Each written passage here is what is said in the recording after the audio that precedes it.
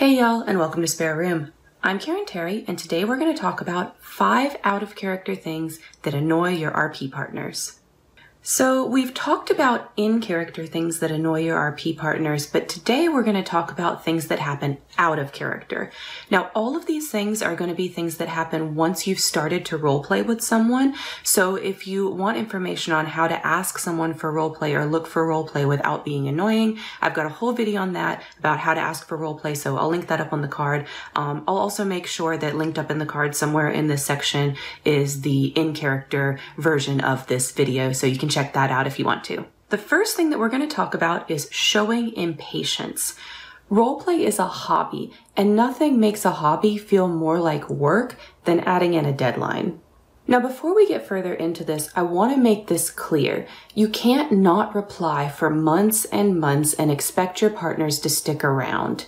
If you take a really long time to reply or you flake out on RPs constantly, you're going to lose partners simply because people lose interest.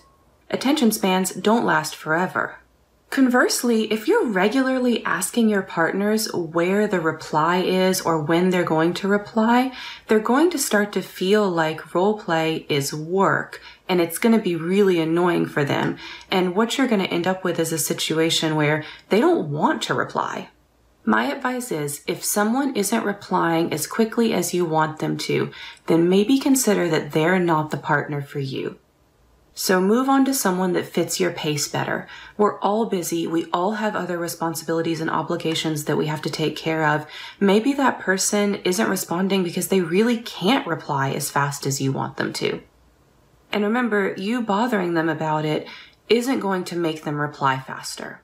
So you might be thinking on this particular topic, what if my partner is replying to other people faster than me? Still, don't bother them. We're all human, which means we have favorites. And yeah, it sucks to be neglected by a partner that you really like and you're really excited to roleplay with. It does, that feels really terrible. But pestering them about replying isn't going to suddenly make you into one of their favorites. Instead, try to fill your time with other partners and find partners where you're mutually each other's favorites. Next, let's talk about overall negativity.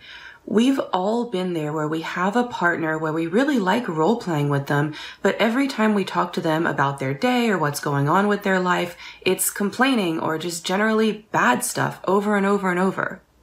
We've also probably been on the giving end of this. Life isn't perfect. Sometimes you have a string of bad luck or just bad things happen or you're just generally in a negative place. And it is healthy to not bottle those things up and to talk about them with others. So it can be really tempting to lay that on your roleplay partner, especially if you're somebody that roleplays daily or close to daily. So what I'm talking about is where negativity becomes a habit, where it's the majority of your conversations that you're having, or it's something that goes on for a long stretch of time. So think of this as like chronic negativity. And when it comes to roleplay, although lots of us make friends with our partners and are happy to do that, we're primarily here to roleplay. So when you have a partner that's constantly complaining and constantly negative, it can make roleplaying with that person feel like a chore. No one wants to log in and have their pretendy fun times and instead be greeted with a bunch of negativity. There's probably stuff going on in their life that they're feeling bad about and want to avoid for a little bit as well. If you find yourself being overly negative every time you talk to your partners, consider possibly what other outlets there are for the negativity. For example, see if you can focus those negative conversations with just 1 or 2 friends that really are there for you to handle it and are happy to do so, and with your other partners, instead of focusing on the negativity, focus on role-playing. And of course, if it's really serious, if you're dealing with depression, anxiety, something like that, find a therapist. I'm sure that your RP partners love you and want to help you, but they can't be your RP partner and your therapist at the same time. The next thing you might be doing to annoy your partners is overt attention seeking. This is sort of like being impatient, but with a different motivation. Now, of course, we all want attention, and that's perfectly normal. But what I'm talking about are behaviors that are asking for attention with no other motivation. Now, we're all busy people with other things in our lives, and I know I'm saying that like over and over in this video, but that's what a lot of it boils down to is that. So what that means is when you demand attention from your partners, you're potentially causing them burnout. And this is because then they're there for you because you asked for it, not because they wanted to be. So what does this look like? When you send your partner a message, make sure it's for a reason. For example, just saying hi or how are you isn't really purposeful except to chat. Think about, what do you want to chat about? Is there something you want to tell them or show them? If so, send them that instead of just hi, because all hi communicates is I want to talk, and that could give the impression of please give me attention. And I get why people do this. They're bored, they're lonely, and they want friends, or some other reason like that. But the quickest way to make sure that you don't actually make friends with people you know online is to be disrespectful of their time. So before you send that next hi, think about why you're messaging that person and if sending hi is really the best way to achieve that goal. And if you do this, I'm sure you're going to be able to send better messages that actually engage that person that you're wanting attention from, and then you're going to get the attention that you're looking for. Next, let's talk about blurring the line between mun and muse. This is something I see a lot when people start role-playing or when they role-play a lot of self-inserts. You get invested in your character and you start thinking of them in the same way that you might think about a pet or a child, and you just want the best for their little fictional life. And fundamentally, this is fine. Where it becomes a problem is when you're so attached to your character that you can no longer put them in challenging or painful situations because it becomes painful for you personally. And what this can turn into is when your partner's character hurts your character's feelings, it can start to feel like your partner hurts your feelings instead of it being the character. And at the end of the day, what's satisfying about stories is overcoming challenges. If there's no challenge, there's nothing to overcome, and there's no satisfaction.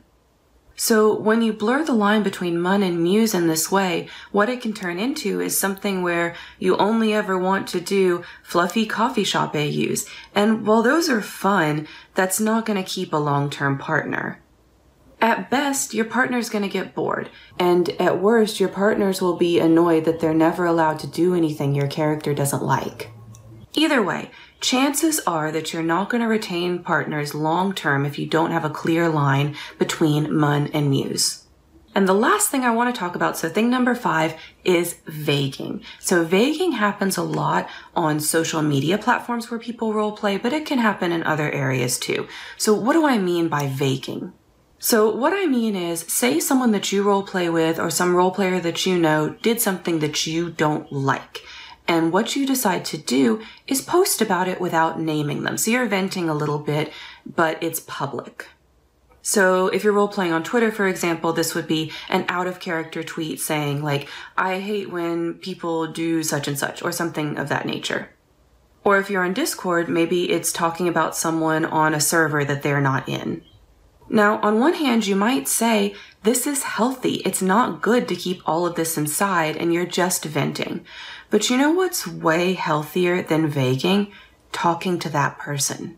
Plus, vaguing has a really detrimental side effect. What you're doing when you vague is showing how you deal with disappointment. So now everyone knows it's only a matter of time before you do it to them when they inevitably disappoint you. And concurrently, if the person that you're talking about ever sees it, and if you keep doing this, they will definitely see it, then what you've done now is upset them when instead you could have gone to them privately and talked about it and sorted it out and got to a solution without upsetting them. Because essentially what you've done is put them on blast publicly if anyone else figures out who you're talking about.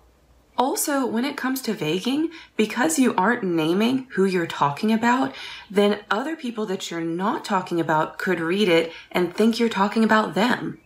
And then where does that leave you? Now you've damaged relationships with potentially multiple roleplay partners. Instead, where if you just DM the person in question, then the only person you're risking damaging your reputation with is that one person.